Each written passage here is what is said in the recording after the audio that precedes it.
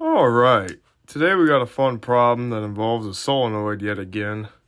The statement reads, show that the magnetic field of an infinite solenoid runs parallel to the axis regardless of the cross-sectional shape of the coil, as long as the shape is constant along the length of the solenoid.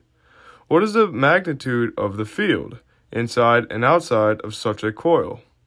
Show that the toroidal field produces the solenoid field when the radius of the donut is large enough that a segment can be considered essentially straight. Alright, let us first consider a diagram in order to help us understand how to approach the problem. What we want to do is draw two shapes that in multivariable calculus you would consider this a cylinder, but two closed loops that consistently move through whatever without deforming the actual shape of the loop as we see here. For the sake of convenience, we'll orient this on the z-axis, and we'll do it in a way that it mirrors it so we can have symmetry. And we'll just have some reference point R from the current in the loop loop 1 and loop 2. So things to know, we're just going to have the magnetic field of a torus and a solenoid for comparison. We found those in the text.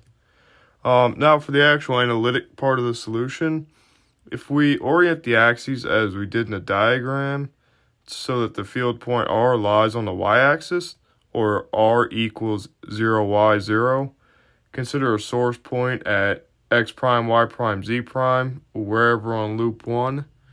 Then the separation vector R, script R, is equal to 0 minus x prime, so negative x, y minus y prime, and 0 minus z prime.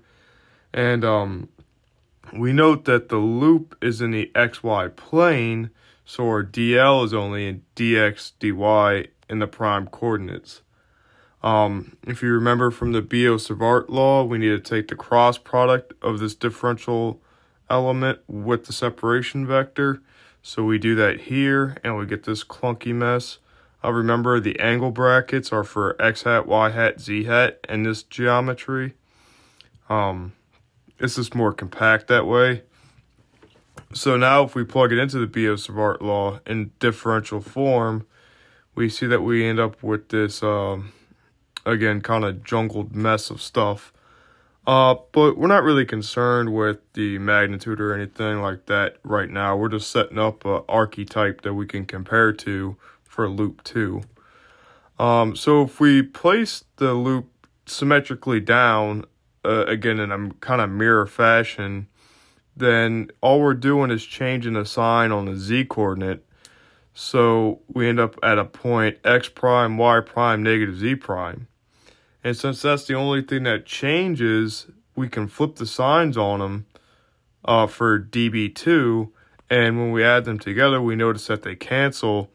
And we note that we're getting a field in only the z component, which is inside both of the loops, which is the result we found for circular solenoid.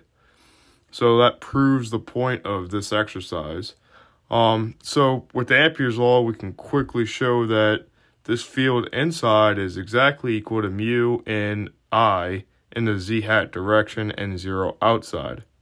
That's a pretty cool result to have, and I'm sure in certain scenarios and circuits or something like that where you need a torus or a solenoid, that these things come in handy quite a lot.